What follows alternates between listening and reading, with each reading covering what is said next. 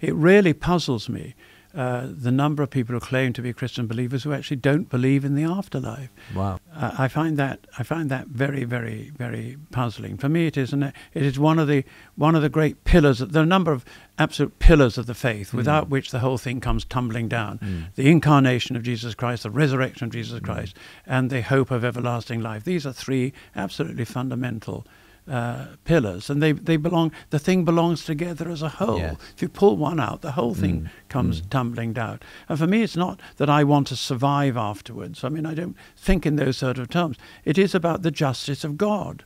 We believe that God is a just judge, and that his justice will in the end be vindicated. His just and good purpose will in the end come through. And it clearly does not come through in the world as we have it in the moment. So it is absolutely fundamental to any kind of belief in a just and good God that there must be some ultimate reconciliation and resolution. This is Premier Christian Radio. Where faith